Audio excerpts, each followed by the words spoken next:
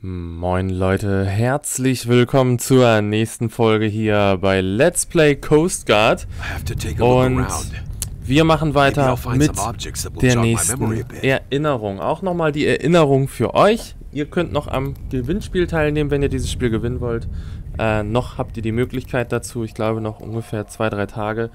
Und was müsst ihr machen? Einfach auf den Link Gewinnspiel gehen und dort einen Daumen hoch hinterlassen und einen Kommentar hinterlassen bei Part 1. Und wenn ihr das Spiel direkt kaufen wollt, könnt ihr das sehr gerne über meinen Partner Gamesplanet. Link ist in der Videobeschreibung. So, wir gucken uns jetzt mal um, ob wir hier wieder neue Erinnerungen finden.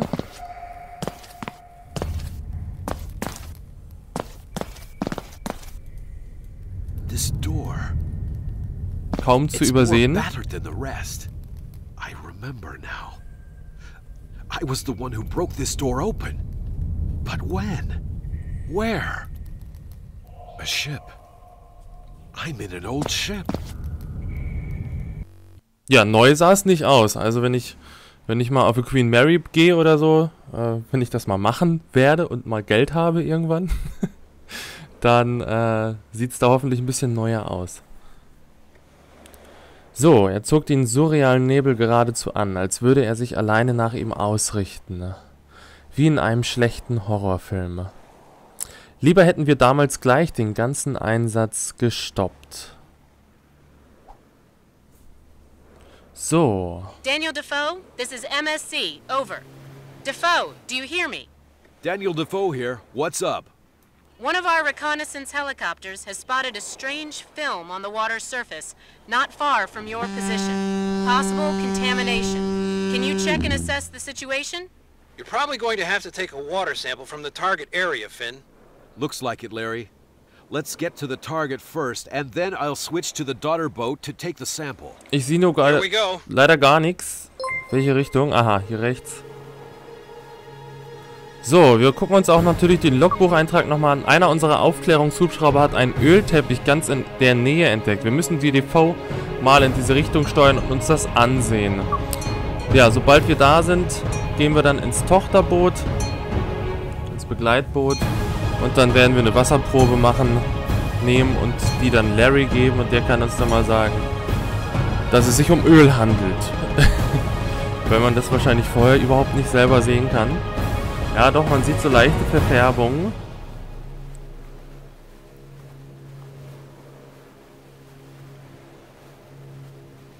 Hat bestimmt was mit einer Ölplattform zu tun.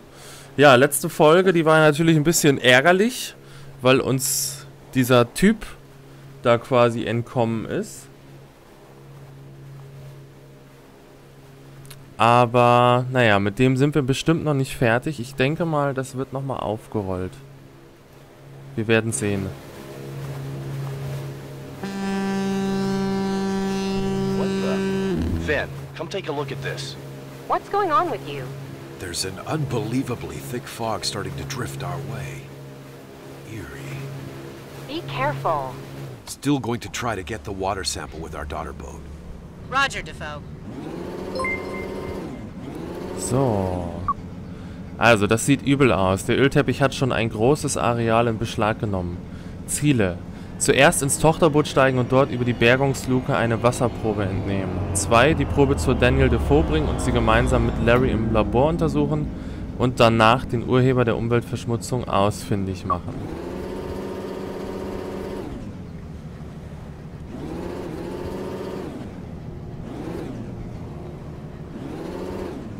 Rettungsmodus, Probenmodus.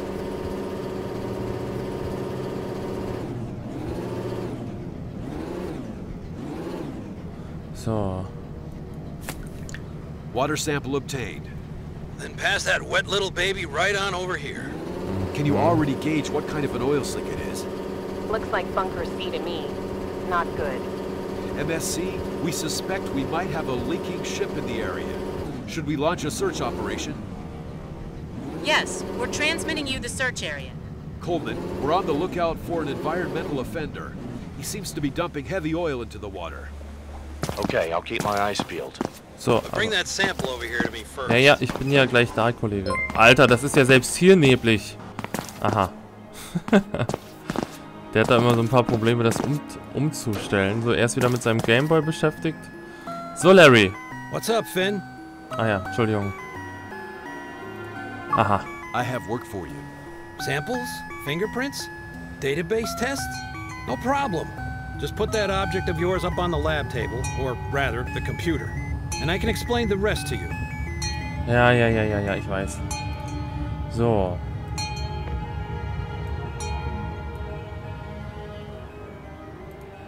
So. Vielleicht auf Larry?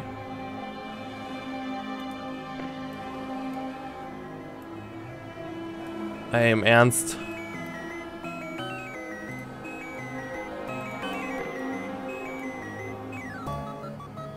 Hallo. Soll ich das auf die Tastatur ziehen oder was?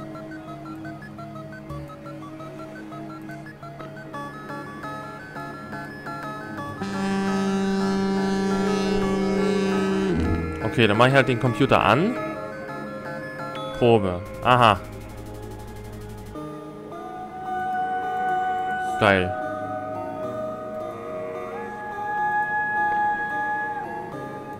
Naja gut, das ist ja eher für Kriminelle. What's up, Finn? I don't have anything. Okay. Ey, das ist ein Scherz, oder? Aha, vielleicht hiermit? Aha, okay, also hier hin. You Aha. manage by yourself, Finn? It can't hurt for me to know. How do I start, Larry? Turn the Bunsen burner on so its flame is very hot. Use the valve at the bottom to do so. It has to be really hot, roaring blue. Warum müssen wir den Scheiß jetzt machen? Excellent. See the big needle with the loop at one end? The one that looks like a dip net? Yes? That's an inoculating loop, and your most important instrument. The next task has 3 steps. 3 gleich. First, take the inoculating loop and hold it into the blue flame. That sterilizes it. You can move it by holding down the mouse button. Second, guide it into the jar of seawater to extract the sample. Third, inject the sample into the petri dish. Then we'll continue. Okay, also. Schwarz.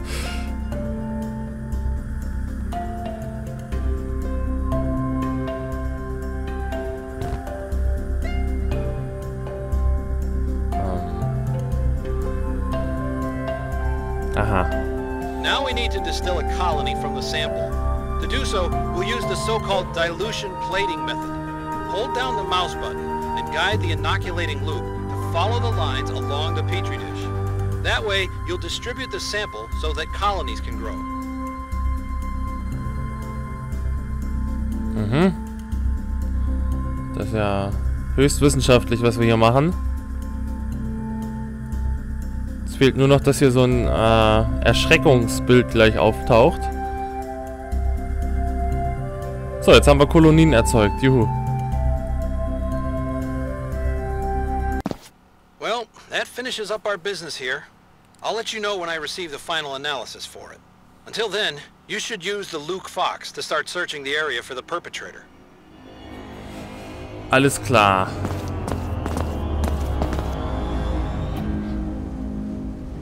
MSC, this is Luke Fox. Bowers and I will take care of the leaking ship with the daughter boat. Roger. Luke Fox heading out with 2 people aboard. Here we go. So, also unser Chef ist auch noch dabei. Und die Hubschrauber haben nicht irgendwie das sieht schon gut aus, ne? Und die Hubschrauber haben nicht ausfindig gemacht, von wo das kommen könnte. Ja, ich bin schon dankbar, dass wir mit dem kleinen Beiboot hier langfahren können. Mit dem großen hätte es ein bisschen länger gedauert.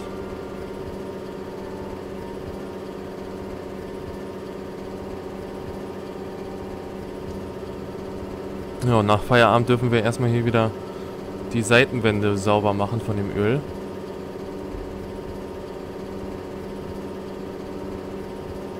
Alter, gut, dass der nicht übertrieben groß ist, der Ölteppich, ja? Aber wir sehen hier schon auf der Minimap, glaube ich, so einen Punkt oder was? Das müsste doch der Übeltäter sein. Meine Herren, ist das groß. Okay, im Gegensatz jetzt zu dieser Ölbohrplattform, die jetzt vor ein paar Jahren im Golf von Mexiko havariert ist, sage ich mal, ist das hier eigentlich ziemlich klein.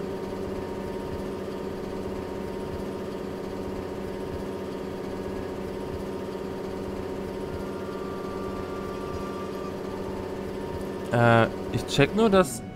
Wartet mal. Ach, wir sind der kleine Punkt, ne?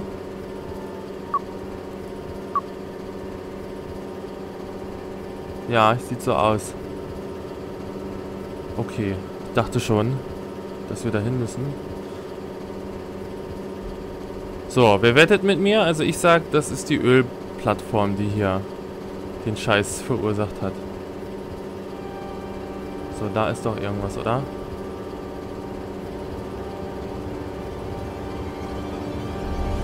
Da ist doch ein Schiff, oder was? Ja.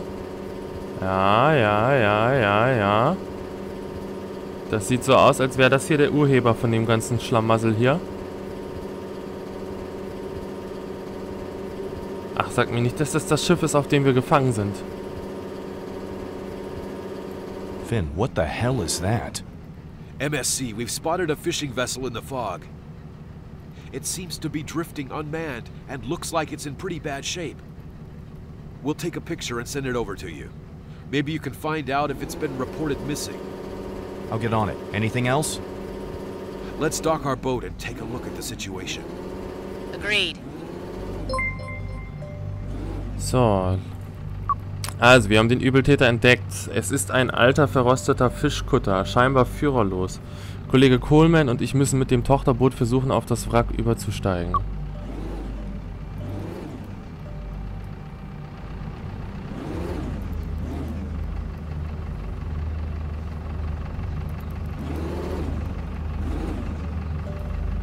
So, ach ja, übersetzen. Genau. I'm going to take a look at the compartments below deck. Are you staying up top? I can do that. MSC, we have boarded said object. OSC Asdair is inspecting the interior rooms, while Bauer secures the upper deck. Anybody on board? No, it seems to have been drifting around here completely unmanned. I have the results of the water sample. Heavy oil. Very high concentration. It must have only just leaked recently. So you guys are probably standing on the perpetrator right now. What the hell happened to this thing? We'll look into it. Over and out. Good luck, Finn. Okay. So, dann gucken wir mal. Also, Coleman untersucht die Oberdecks, während ich mich im Schiffsinneren umsehen werde. Über Funk bleibe ich mit Coleman in Kontakt, sodass wir uns jederzeit austauschen können, wenn ich mal nicht weiterkomme. Ich muss mich im Inneren des Schiffs umsehen. Dann müssen wir mal einen Weg ins Innere des Schiffs finden.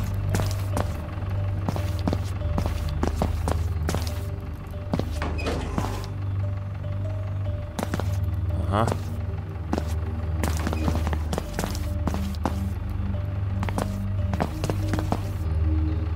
Oh je, da ist das aber neblig, ha? Ich hoffe, der verzieht sich wieder sehr gut. You won't believe it, but the lights are still on in this thing. What? The motor still seems to be running. The lights are on. So there are still people on board? That would explain why the ship is leaking oil. I'm going to search through the different rooms. Okay, let me know. Ja, das ist auf jeden Fall das Dingens, wo wir gefangen sind. Und ich habe kein gutes Gefühl. OSC Asdair. I'm below deck and have found a running motor. I thought the ship was abandoned. Maybe someone else found the ship adrift and got it running again. And just now fled? Maybe. Fixing the oil leak is the priority for now. Could that be connected to the running motor? Probably. You should try and switch it off and shut the ship down that way. Easier said than done. I don't see any way of shutting Hier it ist off. ein Hebel. Aha. Das kommt mir irgendwie bekannt vor. Also, wir brauchen irgendwie eine Hilfe, um den Hebel umzulegen. Aber Leute, ich denke mal, bevor es hier weitergeht, machen wir noch ein kurzes Päuschen und nächste Folge schauen wir uns das hier aber ganz genau an. Aber ganz genau. Ja, wenn es euch gefallen hat, gerne einen Daumen hoch da lassen. Nächste Folge geht's weiter. Macht's gut, Leute. Bis dann. Ciao.